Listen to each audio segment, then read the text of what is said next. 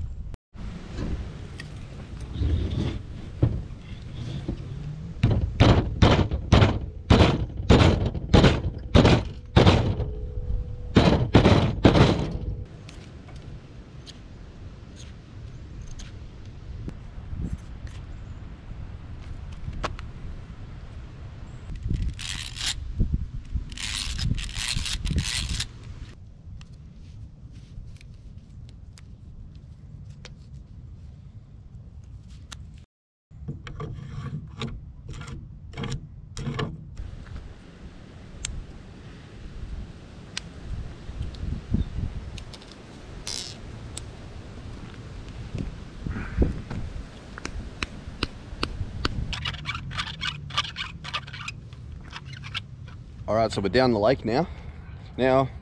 I've been trying to find an effective way to do the eyelets. I wanted to craft some, but it ended up getting late in the afternoon and it started raining, so we're back down here today. So I'm just going to use this bit of string. So got the rod, the reel, sorry. Got that comes on and off. Here's the rod. So what I'm thinking is just going to tie a loop around the end here and then run the line through there, and probably only going to have one eyelet because this stick is probably not really designed, it's not in the shape of fishing rod. It's a bit fat, it's a bit stiff and doesn't bend really well. So yeah, I'll tie a bit of a knot on here and we'll go from there. Alright, so there's the little eyelet. So pull out my knife real quick. we'll cut off up here. Put that little bit of rope over there, and we'll cut this little bit off here. Try not to cut the rest of it. There we go. Look at that, nice little eyelet. Now we're going to put the line on the reel and run it through, and we'll be able to go fishing.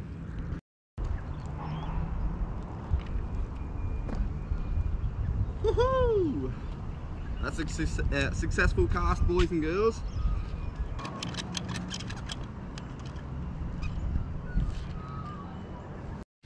Alright, so the rod's out.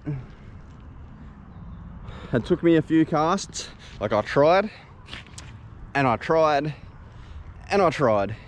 And it took me, what, 4 or 5 times just to be able to get it out. So the way I was expecting the reel to unwind, but because I guess wood on wood rubbing, it yeah, it didn't really play that part all that good. It just sort of gripped to it, I guess. But it's, you know, this is my prototype. I am going to make a better, bigger and better, more improved one in the future. I just got to find the right wood.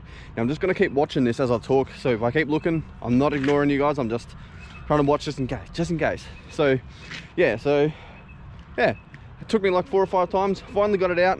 But what I had to do was unwind a little bit of line at my feet and flick it out. So, you know, it's a bit of a mess, but it does work. All right, so this actually just got a bite. Oh, I think we're on. I think we're on, actually. Yes, we're on. We're on.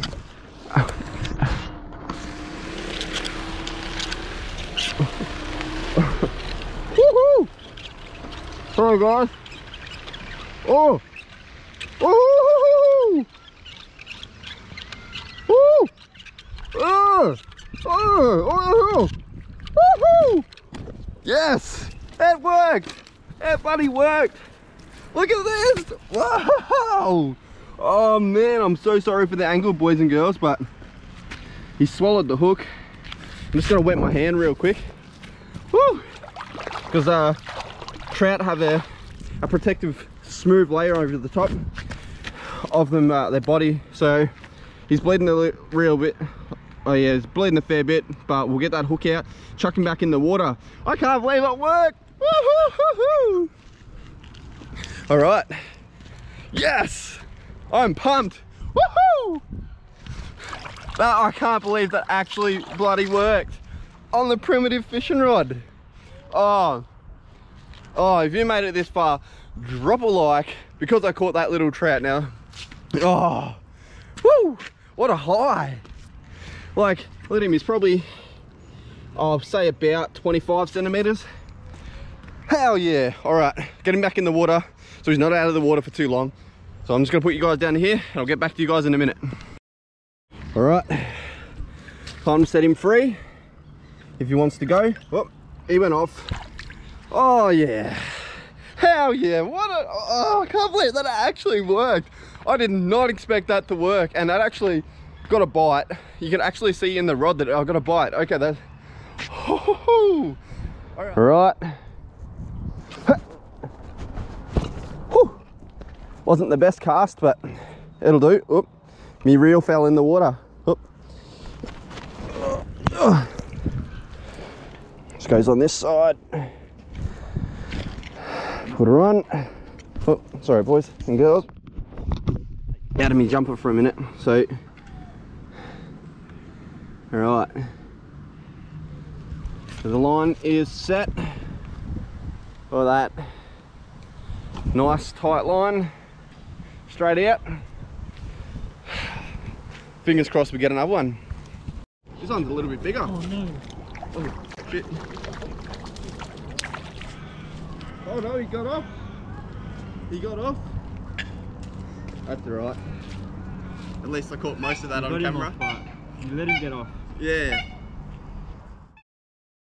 Unfortunately, no fish number 3, but yeah, the line's been out for about half an hour now and we haven't even had a single bite. So, and it's a bit odd for this area, because usually within 5-10 minutes with power bait here, bang, you're on, or you've at least had a bite.